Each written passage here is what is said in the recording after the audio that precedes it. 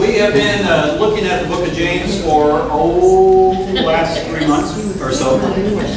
Tonight, we want to mosey along into chapter 4. If you'd like to open your Bibles to James chapter 4. Believe it or not, we're going to get all the way through the end of James 5 by the end of next week. Well, we won't be finished with the subject, but we'll at least take a look at everything, okay? Another thing that I want to remind you of tonight, that the Word of God is the final authority. Jesus reminds us that even if heaven and earth pass away, His Word will never pass away. He watches over His Word to perform it. And so that's where we need to go for understanding and wisdom and knowledge, and He is to be our authority. And if we allow the Holy Spirit to be our teacher, then He's going to lead and guide us into all the truth. And He's going to lead and guide us into things that perhaps we haven't been exposed to or weren't so sure about. Remember where we're headed in James? I haven't said it for a couple of weeks. James, written by the half-brother of Jesus, is taking to us to the place at the end of chapter 5 where he says, "Is there any among you sick? Let him call for the elders of the church. Let them pray over him, anointing him with oil in the name of the Lord. And the prayer offered in faith will restore the one who's sick. And the Lord will raise him up. And if he's committed sins, they will be forgiven." It's pretty emphatic. But one of the mistakes we make as Americans and as believers is we want to take shortcuts. And that's why I thought it was worthy of our investment the last 3 or 4 months being in James. Because James is laying out for us the conditions of our walk and our relationship with God, so that when we have our hearts in tune with God and we come to the place we pray for the sick people, they get well. I told you a story years ago when I was pastor of a Baptist church in Mesa when I was a kid back in the 70s. I was 23, 24 years old, and we were just starting to learn about some of these things, and one of the other Baptist leaders came to me and said, "Rick, I want to tell you about 2 times we prayed for somebody who was sick, like the Bible says to. There was a pastor who was in the hospital. I don't recall what the sickness was, not expected to live. A group of preachers went in from the other churches, laid hands on him, prayed for him, and the Lord healed him. In about 2 days, he got up and went home, and he was fine." And they thought, wow, this is really awesome. It's just like what the Bible says. And a few months later, a pastor's wife was sick, and they went to the hospital and anointed her with oil and prayed for her, and she died. And these are his exact words. "So we never did that again." You see, one of our problems is that we want to take what God says and reduce it down to where we're living. And if what we're experiencing is not what the Scripture says, then we'll get somebody to write a book or explain it away for us so that we can just be comfortable where we're living. Folks, the problem when we see things the Scripture says and we're not seeing those results, the problem isn't with God. God hasn't changed. The problem's with us. The problem is on our end. And you may be aware in the Minor Prophets it says about God's people, He says, "My people are destroyed for lack of knowledge." And that knowledge we're talking about is the real knowledge from the Word of God. And so that's what we're trying to do, is grasp some of that knowledge here tonight. James chapter 4 then says to us, "What is the source of quarrels and conflicts among you? Is it not your pleasures that wage war in your members? You lust and you don't have, so you commit murder." Now, if James is writing people who are believers, I don't think that they were taking swords and chopping each other's heads off. But you remember what Jesus said? If you hate someone in your heart, you've already murdered him. And so I suspect that that's probably what James is referring to. And he's being a little bit, maybe using a little hyperbole here to get the point across that you commit murder. You're killing one another in your relationships and with your hatred. He says you're envious, you can't obtain, so you fight and quarrel, and you don't have because you don't ask. And James could recognize immediately that some people would respond and say, "Wait a minute, we did. We had a prayer meeting, we asked. Nothing happened." He said, "Oh yeah, you ask sometimes, but you don't receive because you ask with wrong motives, so you may spend it on your pleasures." And then he says, "You adulteresses, do you not know that friendship with the world is hostility toward God. Therefore, whoever wishes to be a friend of the world makes himself an enemy of God. Now, what is he talking about by calling them adulteresses? Last year about this time we were wrapping up a study on spiritual adultery out of Romans 6, 7, and 8. And what we saw is Paul saying, the thing I want to do, I don't do. I'm doing the very thing I hate. And he says it's the sin that dwells in me. Oh, wretched man that I am, who will deliver me from the body of this death? I used to point to that passage and say, oh, Paul's like me. But in the reality, Romans 7 is a description of the man who is in spiritual adultery. And here is the way it works. We were born with our flesh nature married to this world system. If you will, we're the bride, the world system, in which, by the way, the Bible says that Satan is the god of this world, so he's in charge of that. We come along, we hear about Jesus, the Son of God, living a sinless life, and he died and shed his blood so we could be forgiven of our sins. We say, sure, I want to be forgiven, I want to go to heaven, I want to live forever. And so we say, Jesus, I want to be married to you. And Romans 7 is the person is right here in spiritual adultery.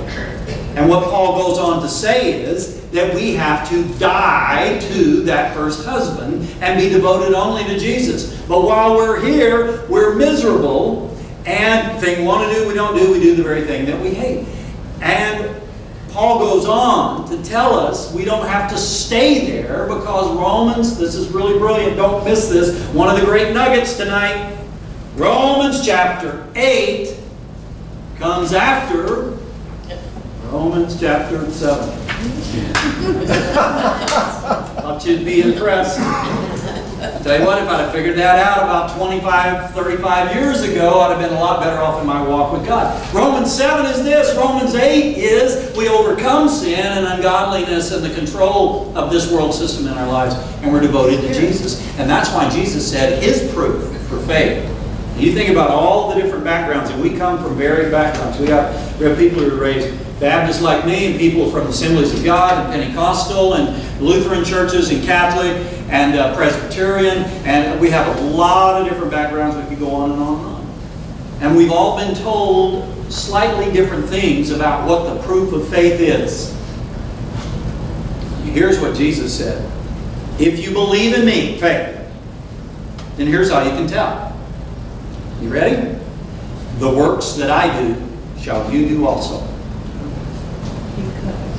So how many people of faith do you know? See, if I really believe, okay. Throw them in here. Let them simmer. You see, I really believe that's one of those things where we took what Jesus said and we said, well, he didn't really mean that. And we explained away. And the next thing you know, we can act like the devil, hold on to the golden ticket our church issued us, and think we're going to be in the front row in heaven. Jesus said the proof of believing in me, put it in here and let it simmer. Go look. Go check and see. He said, the works that I do, you're going to do too. In fact, he said, you're going to do greater works than these. I think we see some of those in the book of Acts. One illustration is Peter's walking down the street. They're dragging sick people out.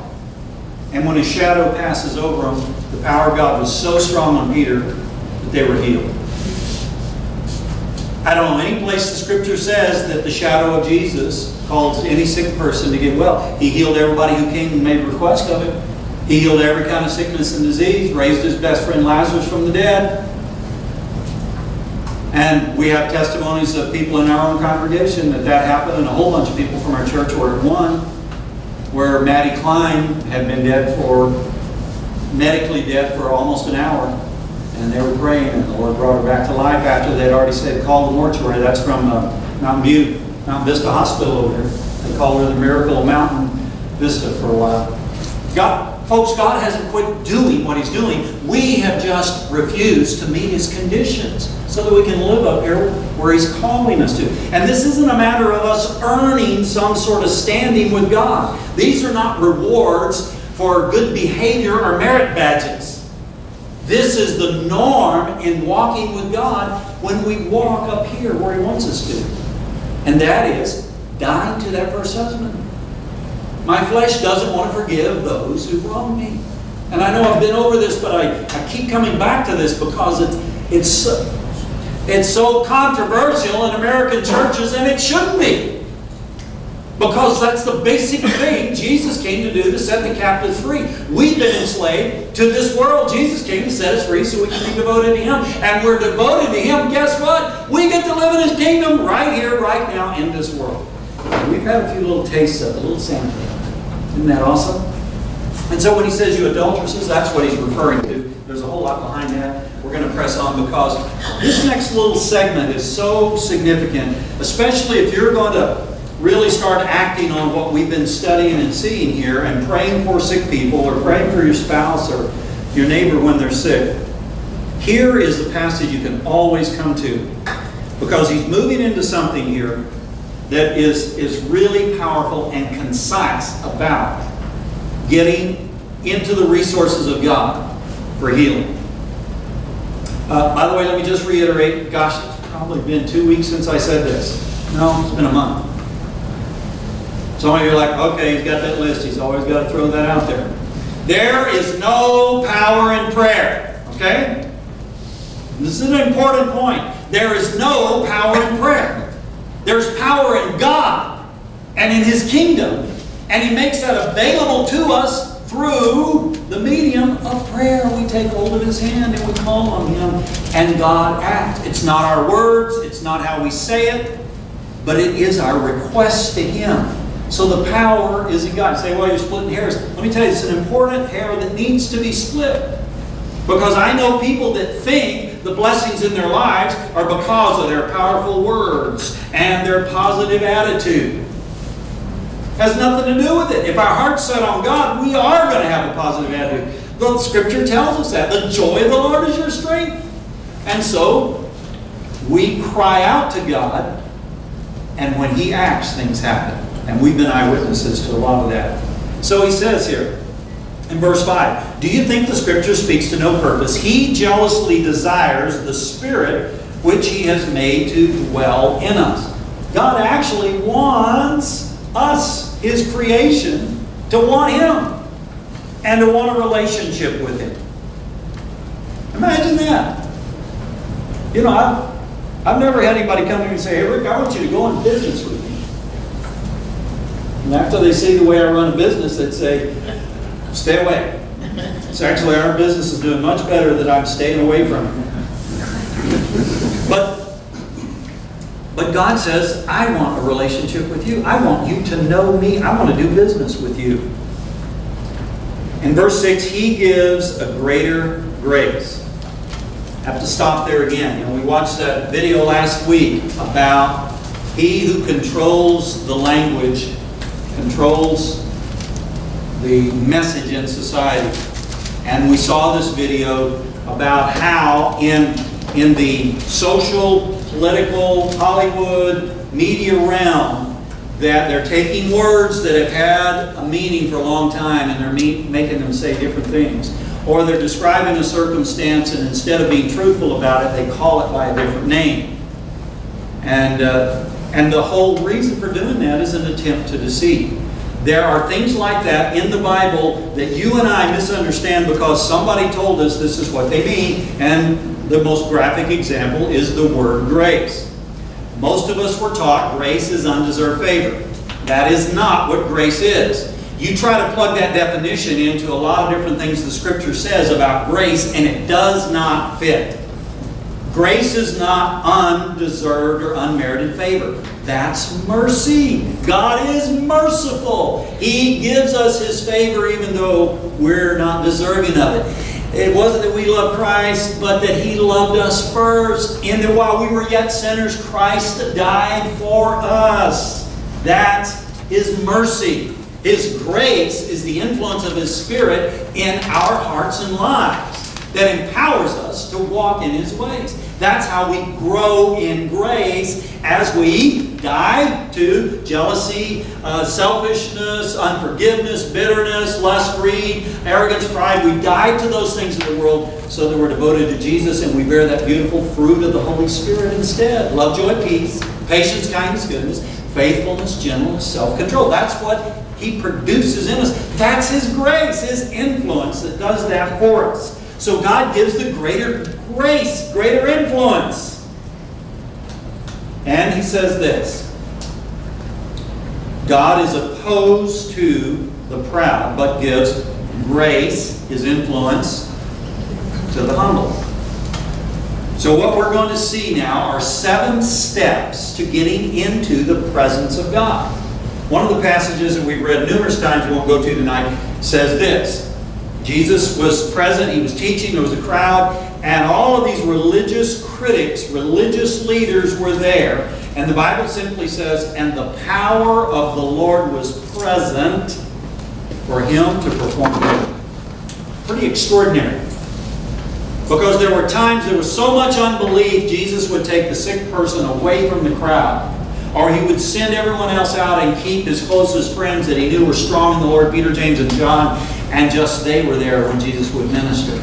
He would get away from unbelief. In fact, if you can imagine Jesus, even though he's the Son of God, God in human form, fully man, fully God, my mind can't understand that, but that's the reality of what the Scripture teaches. There are just amazing things that Jesus was saying can be done in and through us as human beings as we're yielded to him. But even Jesus, in several places, the Bible says he could do no miracle there. And he wondered at their unbelief. And so, in these 7 steps, it shows how to get into the presence of God. Whether it's a wounded heart, sin that's controlled your life, or a sickness or a disease. These 7 steps are the most concise description of how to get into the presence of God. And you may like to just take your pen there and number them in your Bible or make a note of them. But we're going to look at these 7 things. God is opposed to the proud, but gives grace to, his influence to, the humble. Step 1, humble yourself. I have to tell you that humility is a thing that Americans have a difficult time understanding or comprehending. I've known people who are very humble, but it's rare and it's exceptional. But I think probably the short time that I spent in India with a group of people, and we're teaching and praying for sick people and watching God do the most amazing things, I think I learned what it means to see people who are really humble. And it's not about poverty. We're not talking about prosperity and poverty. We're talking about a demeanor and an attitude in their heart where they always considered the other person is more important than themselves. Pretty amazing. And that's what the Scripture says to do. Humble yourself. Say, God, I haven't got it all figured out. I understand all these things. I'm not better than other people. Lord, I'm just seeking you as your child. Step 1, to get in the presence of God. Humble yourself. Step 2, submit, therefore, to God. Most of us have heard through the years somewhere about wives submitting to husbands. Of course, American Christian churches are trying to throw that away because the world system doesn't like that. And so you think, oh, well, submission, that's for wives. No, it's not. Submission is for every human being. You cannot have a relationship with God unless you voluntarily choose to yield yourself, to submit yourself to him. We're all called upon to submit to God. And that's what he's saying right here. Submit yourself to God. How do you submit to God? I like this description that King David gave to his son Solomon. You go back in Kings and Chronicles and read it. And he said, know the God of your father and serve him with a whole heart and a willing mind.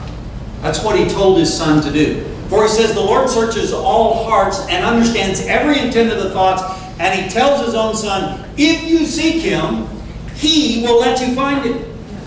But if you forsake him, here's what David said to his own son.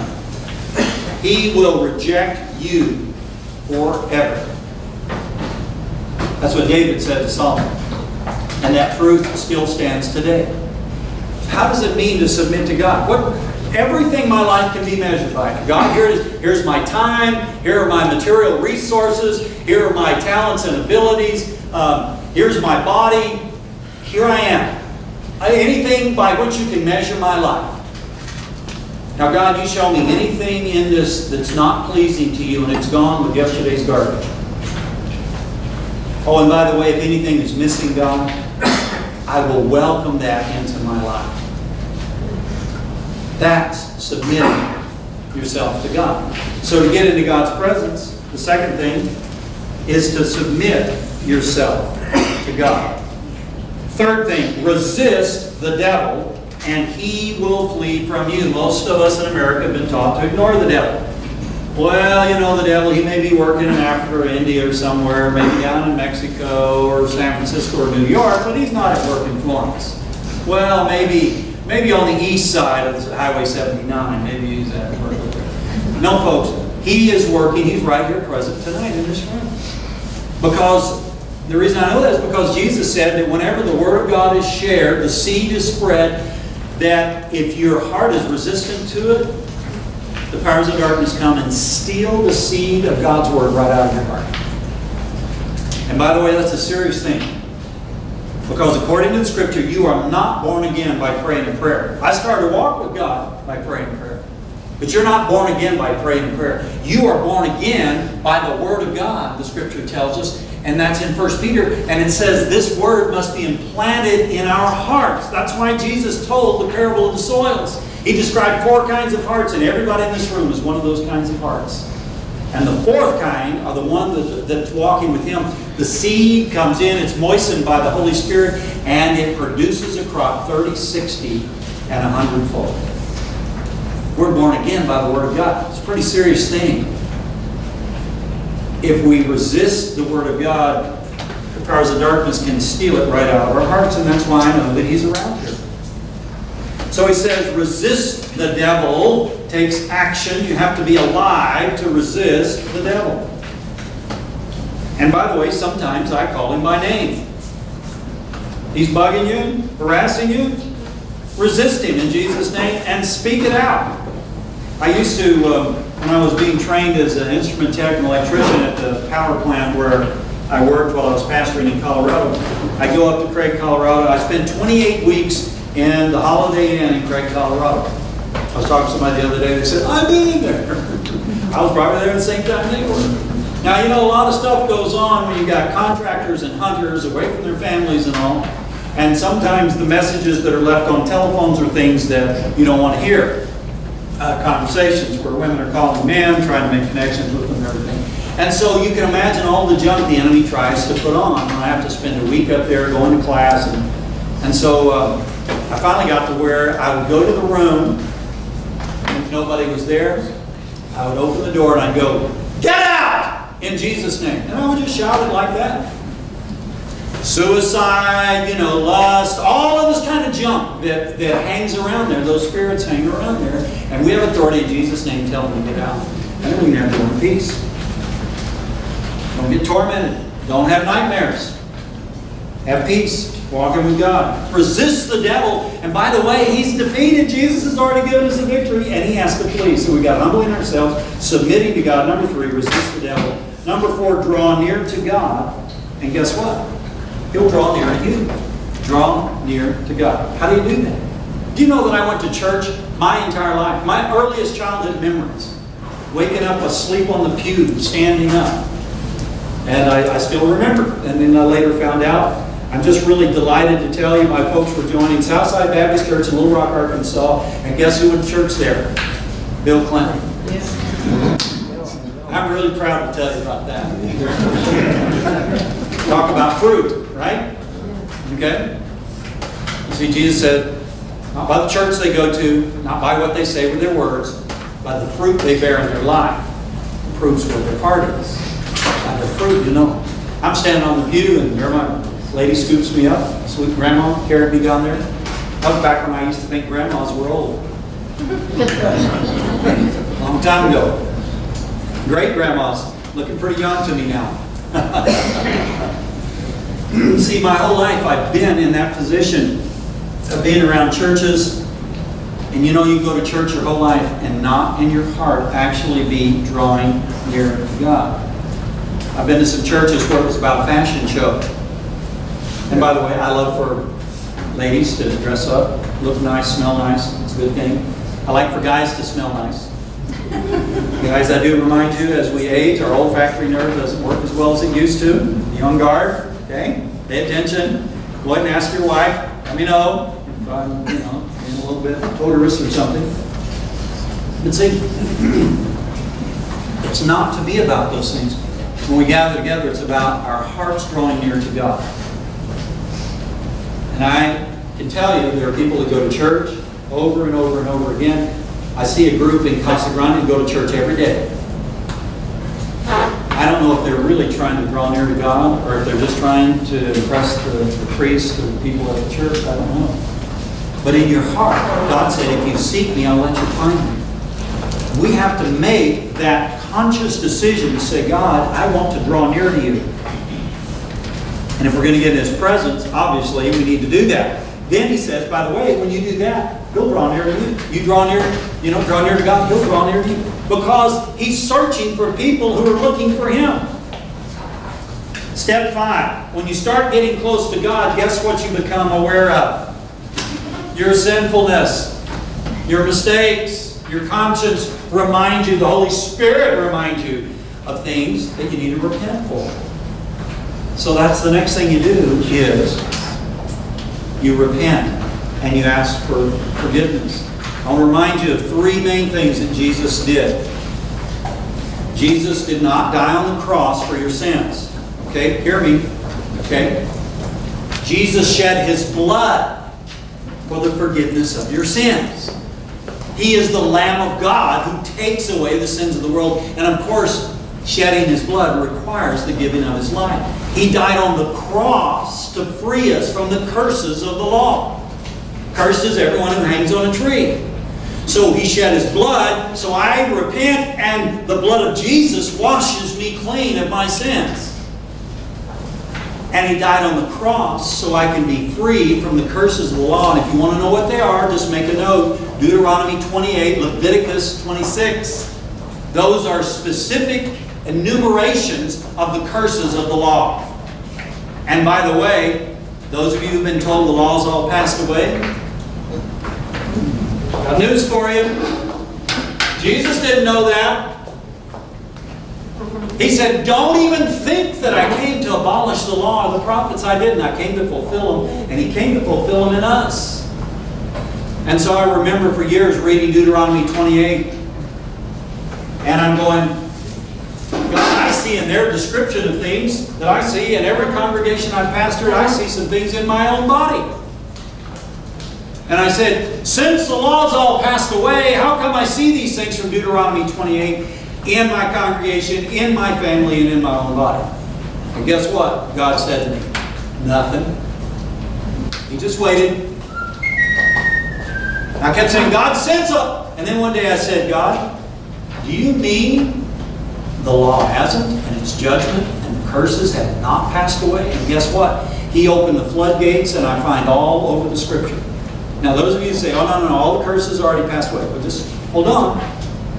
Mark down, just put in your mind to go read the last chapter of the Bible. When we're all gathered by the river, the water of life, we're in heaven with God, and guess what? That's when it says, then there shall no longer be any curse. But didn't Jesus become the curse for us? Yes, He did. But didn't Jesus shed His blood for the sins of the world? Nod your head. Or a beat from India and go wag it. Okay? Didn't Jesus shed His blood for the sins of the world? Well, yes, yes, yes. Well, then why are we evangelizing and worried about it? Everybody's going to go to heaven. No, no, no, no, no, no. Only those who receive and appropriate that for themselves get the forgiveness. And only the ones who meet the conditions, which is repent, seek the Lord with all of your heart. Guess what?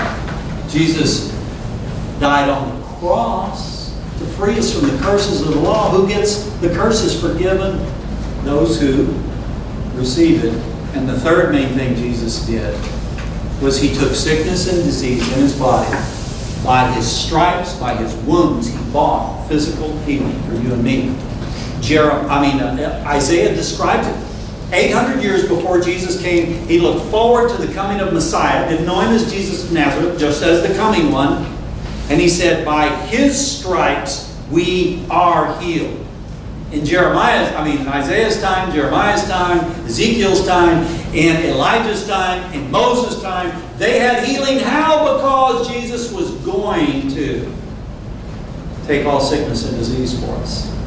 And so who gets their healing of sickness and disease? Those who learn to receive that from Him. So, cleanse your hands, repent, purify your heart. So really, verse 5 is telling us to repent. Recognize and agree with God that what we did was wrong and admit it.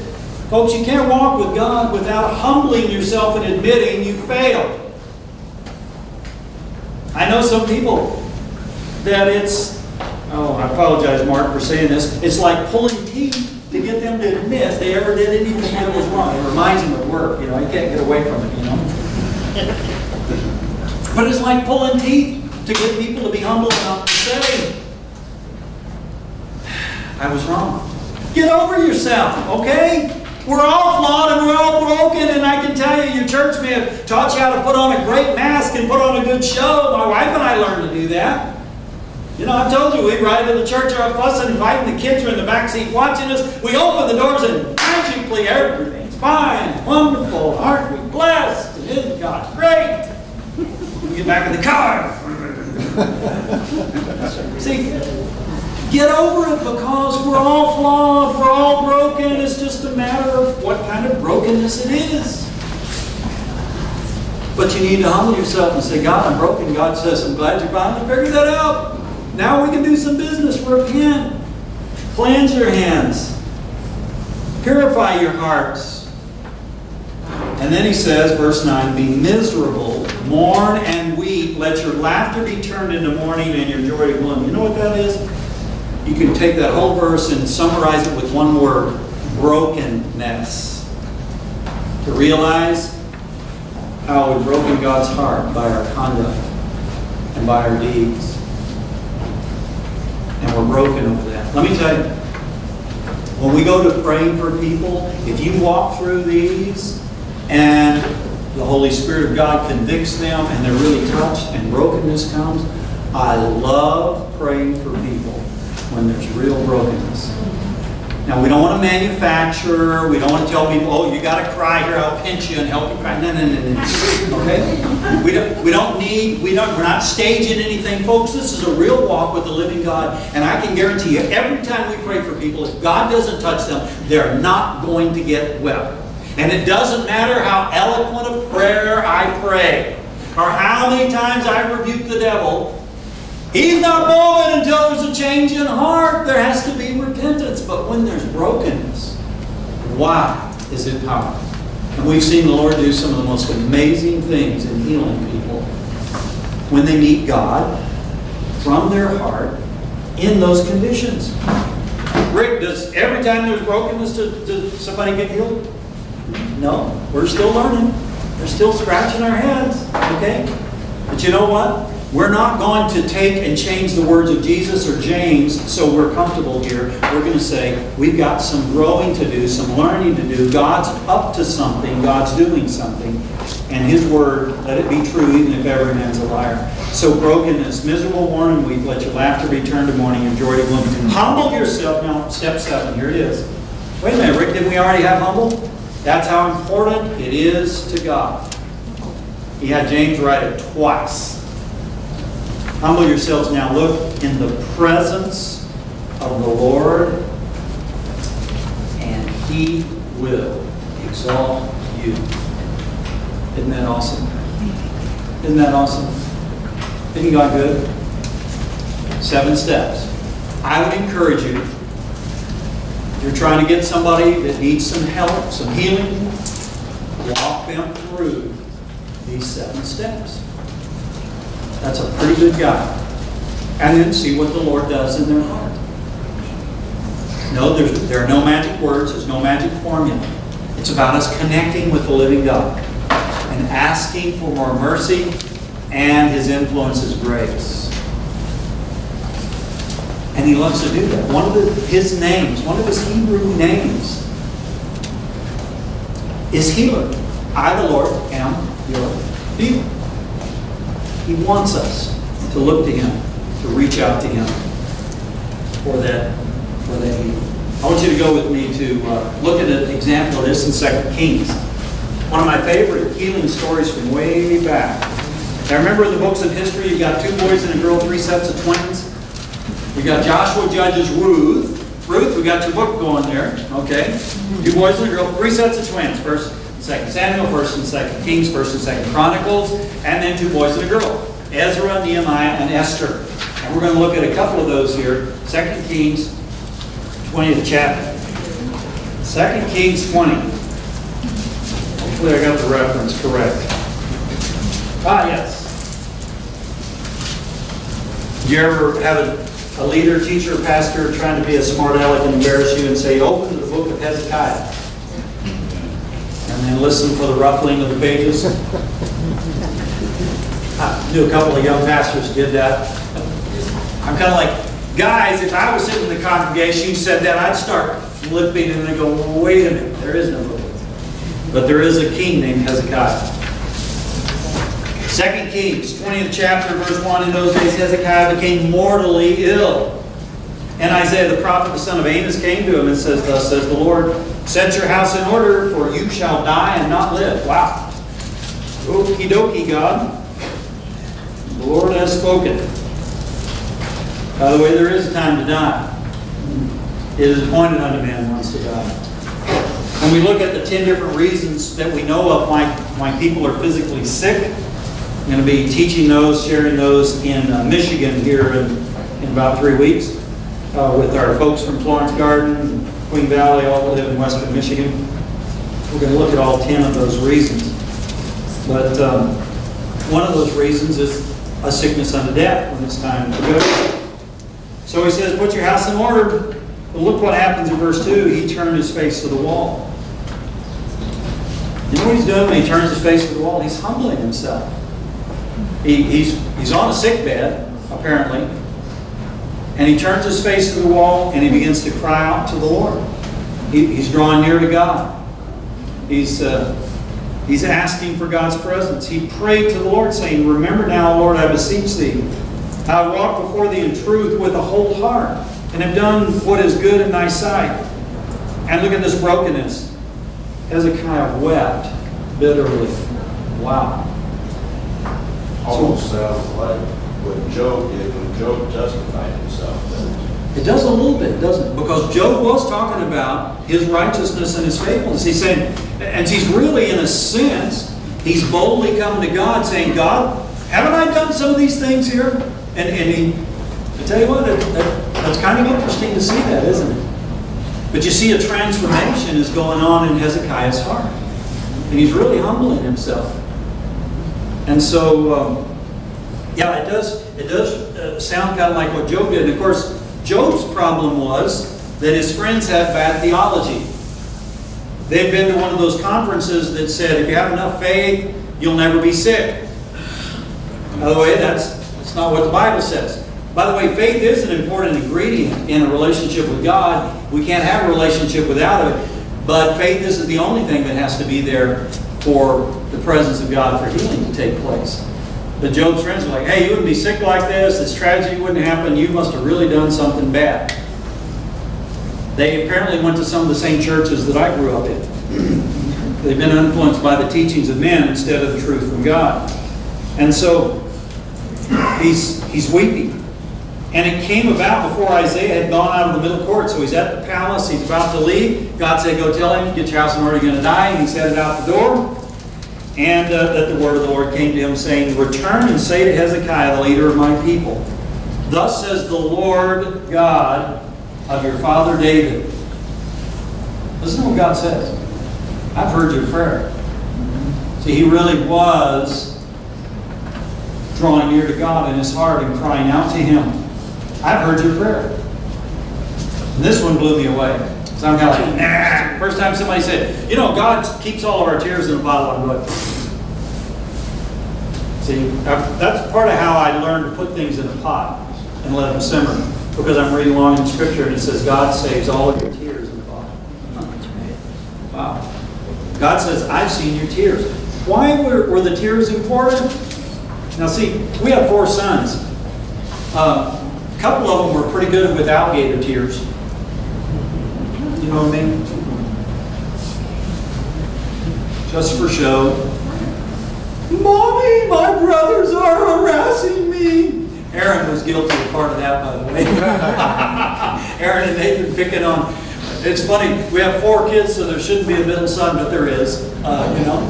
So, this thing of genuine tears as a reflection of something going on in the heart.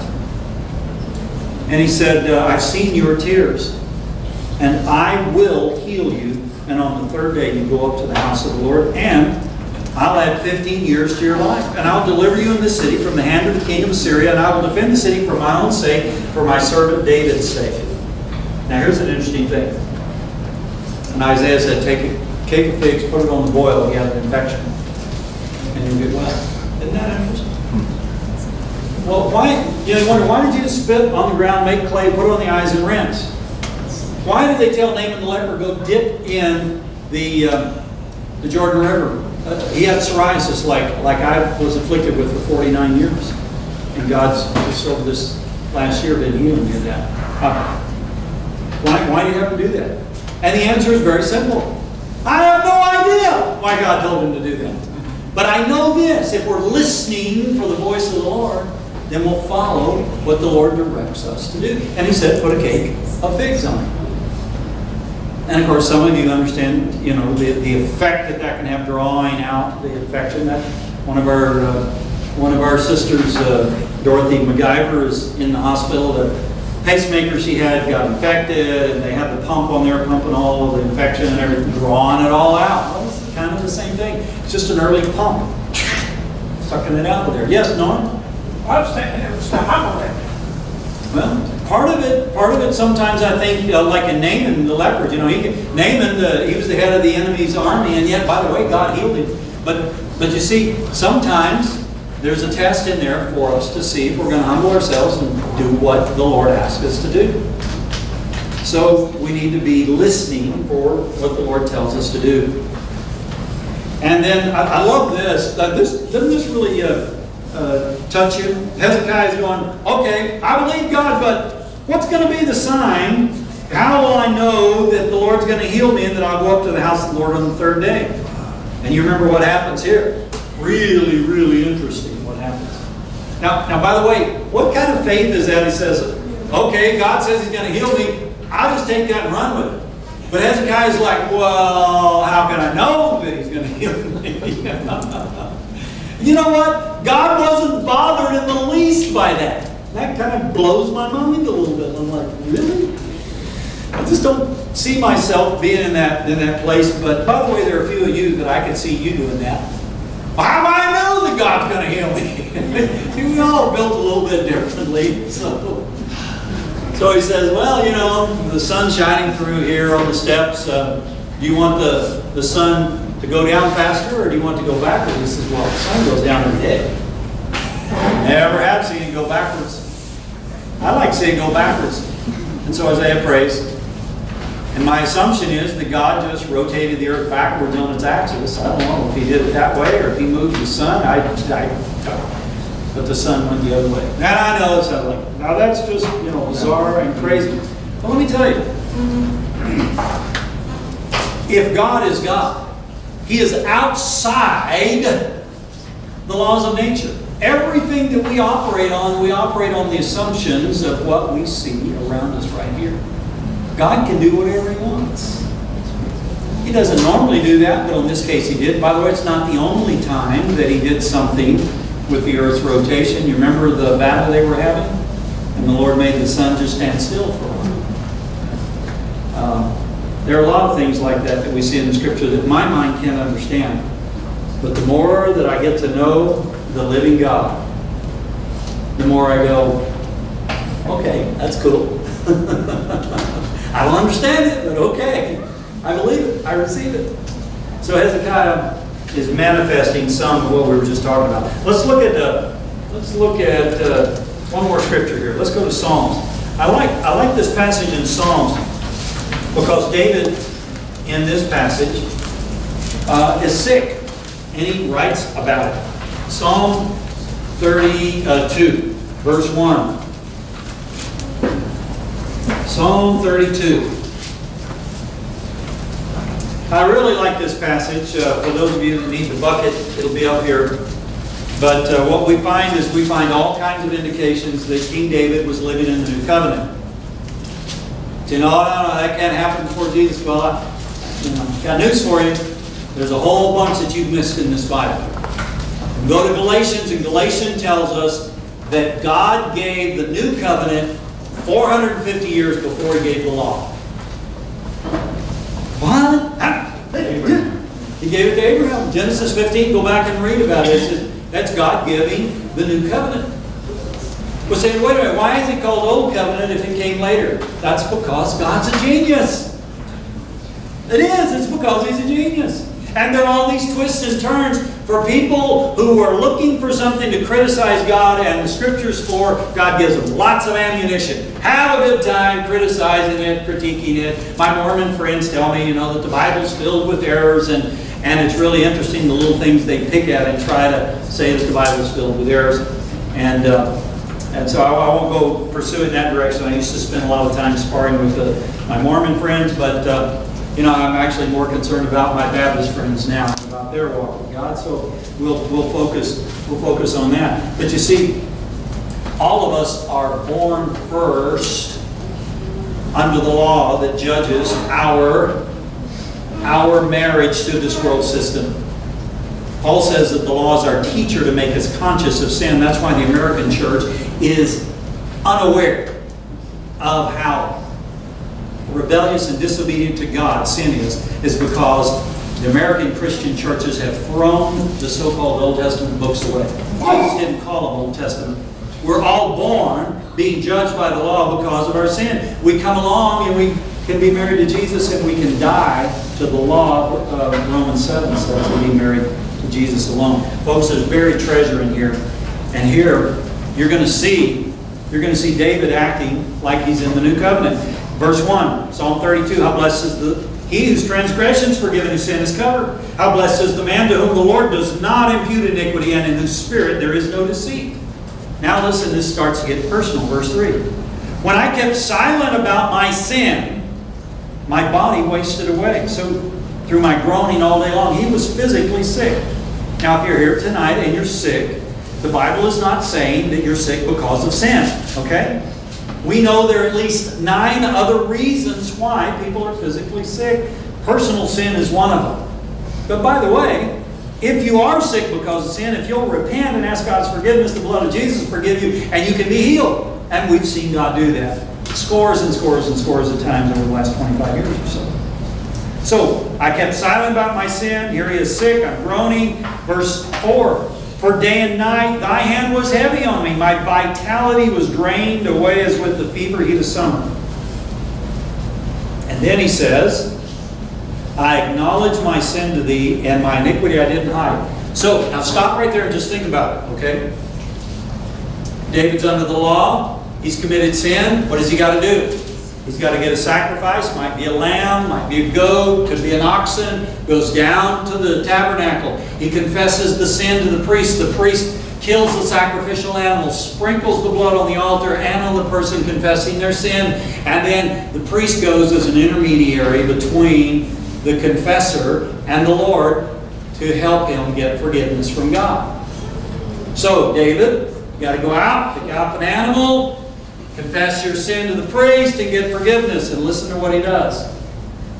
And I said, I will confess my transgressions to the Lord. No, David, that's new covenant. You can't do that. You can't go confessing your sin to the Lord. You got to go to the priest. You got to make sacrifice. He said, I'll confess my transgression to the Lord. And guess what? He said, thou dost forgive the guilt of my sin. He's doing what we do. 1,000 years before Jesus Christ was born. Therefore let everyone who is godly pray to thee in a time when you may be found. Surely in a flood of great waters they'll not reach him. You're my hiding place. Thou dost preserve me from trouble, and you surround me with songs of deliverance. Isn't that beautiful? I'll instruct you and teach you in the way you should go. I'll counsel you with my eye upon you. Do not be as the horse or the mule, which have no understanding, whose trappings include bit and bridle to hold them in check. Otherwise, they'll not come near to you. Many are the sorrows of the wicked, But he who trusts in the Lord, loving kindness shall surround him. Be glad in the Lord, rejoice, you righteous ones, shout for joy, all who are upright in heart. How can he talk about being upright in heart? He just started out saying it was sin. Because he repented, he confessed it to the Lord, and he was forgiven. Well, how could he be forgiven? Jesus hadn't shed his blood yet. Because they were saved by faith, looking forward to the Messiah coming. In the same way, we are saved by looking back to what the Messiah did. Time is of little consequence to God. We're going to look at it. We're going to look at just a couple other scriptures here, but before we do, Steve Burris is going to introduce the song we're going to play. Okay. Well, I thought this was an apropos song. We're in the book of James, right? And resist the devil and he will flee from you. Well, Jerry wrote a song called "The Devil Made Me Do It." How many guys ever said that to yourself? The devil made me do it. Okay. Flip Wilson did. She plunked this out on her organ over 20 years ago. I came across it a few months back, and I recorded the song to this CD that we're going to play here today. So it's a joint effort with Jerry and myself. It's called "Have You Ever Said the Devil Made Me Do It?" Now, some words to check out is the devil is temptations, God with inspirations. So if you can't pick out those words, and this is all based on the verse in James. Okay, so Wow, cool. All right, we're going to play that.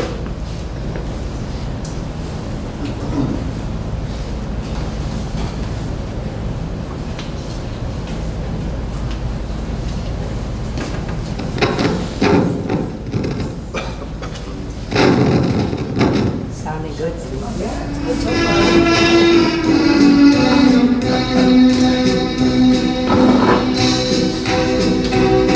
have you ever said the devil made me do it and all that was true?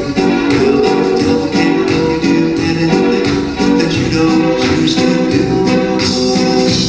Inch by inch, every while, he will get it from you.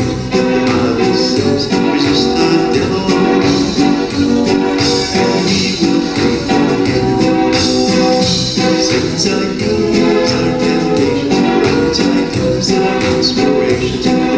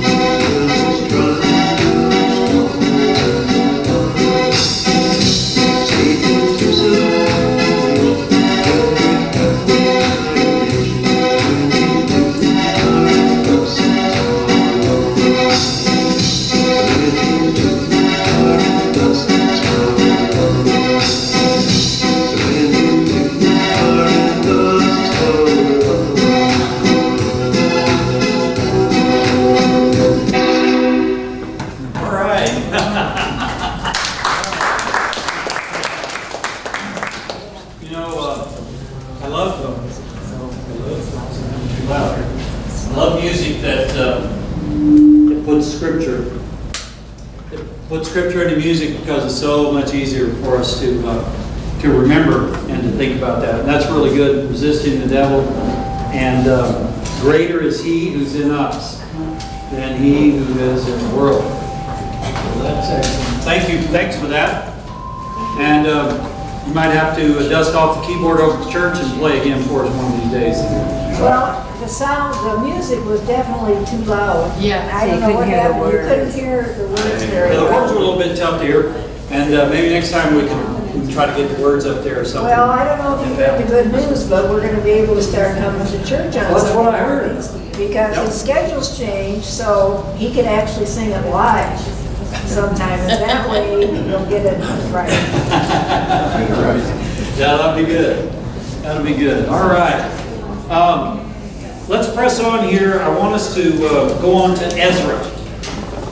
If you'll back up a little bit in the books of history, after you have the three sets of twins, you have Ezra, Nehemiah, and Esther. Ezra chapter 9. So I hope that this portion that we've been looking at here in James 4, it'll be something that you'll mark and you'll refer back to when you go to pray for one another or friends that need God's touch. In the book of Ezra, you know that they're in captivity. When you get to the book of Ezra, Ezra's the priest. And God had given them some specific instructions so that they could be preserved through this time of captivity. And of course, they're in captivity because of the wickedness and the sins of the people. And then the religious leaders, spiritual leaders, were not helping them by speaking God's truth to them. And so the people wound up getting ensnared into some of the ungodly rituals and all of the nations where they went. So here in Ezra chapter 9, and when these things had been completed, the princes approached me, saying, "The people of Israel and the priests and Levites have not separated themselves from the people of the lands, according to their abominations, those of the Canaanites, the Hittites, the Perizzites, the Jebusites, the Ammonites, the Moabites, the Egyptians, and the Amorites. For they have taken some of their daughters as wives for themselves and for their sons, so that the holy race has been intermingled with the people of the lands. Indeed, the hands of the princes and rulers have been foremost in this unfaithfulness. And when I heard about this matter," Ezra says, "I tore my garment and my robe, and I pulled some of the hair from my head and my beard, and I sat down appalled." I'd like to say that that's part of what happened with me, but that wasn't it. Having 4 sons did part of that. Lynn says having a wife. I wouldn't say that, since it was just her birthday a couple of weeks ago. I usually try to be nice for a little bit. So anyway, and so he tore his robe, he sat down appalled, and the people trembled at the words of God of Israel on account of the unfaithfulness of the exiles gathered to me, and I sat appalled until the evening offering. But at the evening offering I rose from my humiliation, even with my garment and my robe torn, and I fell on my knees, and I stretched out my hands to the Lord my God. And I said in verse 6, "O my God, I am ashamed and embarrassed to lift up my face to thee, my God. For our iniquities have risen above our heads, and our guilt has grown even to the heaven. Since the days of our fathers to this day, we have been in great guilt on account of our iniquities. We, our kings, our priests, have been given into the hand of the kings of the land, to the swords, to captivity, to plunder, to open shame as it is today." Verse 8, "But now, for a brief moment, grace," God's influence, "has been shown from the Lord our God to leave us an escaped remnant and to give us a peg in His holy place, that our God may enlighten our eyes and grant us a little reviving in our bondage." The grace was God's influence to allow them to realize that they had gotten off track in their deeds, that their leaders had gotten off track, and that was part of the reason they were in the mess that they were in. And so he's coming and really confessing the sins of the whole nation. But I want you to see some of these same characteristics that we saw in Hezekiah, that we saw described in James 4, we see as the manifestation of people who are fully, totally turning their hearts to the Lord. Now, part of this, there's obviously a lot more going on than what can just be recorded right there. But as they intermarried with these other nations, they were adopting some of the religious practices and the wicked practices of those nations. It wasn't just that God wanted the Jewish people to stay a pure race. If that was true, then why was God okay with Moses marrying a woman who wasn't Hebrew? Remember, that's why Miriam and Aaron spoke against their brother. She had married this Midianite woman. And so that wasn't the problem. The problem was as they entered in and a relationship with them, then they began to adopt their religious practices. And there were some pretty horrible things that some of these nations did, like child sacrifice and things like this, that you can go back and you probably run across some of those things along the way. So we're not just talking about them having relationships with their captors, but also adopting their lifestyle. And this is always a problem for God's people because the pressures of society are going to continue to press on and on the people of God and try to keep us from doing the things God says to do. It's a lot more fun. What's that? It's a lot more fun living like them. Yeah. It's a lot easier just to go along rather than to take a stand and to resist what's happening. He goes on in verse 9, he says, "For we're slaves, yet in our bondage our God has not forsaken us, but has extended loving kindness to us in the sight of the kings of Persia, to give us reviving, to raise up the house of our God, to restore its ruin, to give us a wall in Judah and Jerusalem. And now our God, what shall we say after this? For we have forsaken thy commandments." Verse 11, "Which thou hast commanded to thy servants the prophets, saying, The land which you're entering to possess is an unclean land, with the uncleanness of the peoples of the lands, and with their abominations which they have filled it from end to end, and with their impurity. So now do not give your daughters to their sons, nor take their daughters to yours, and never seek their peace or their prosperity, that you may be strong. Eat the good things of the land, and leave it as an inheritance to your sons forever.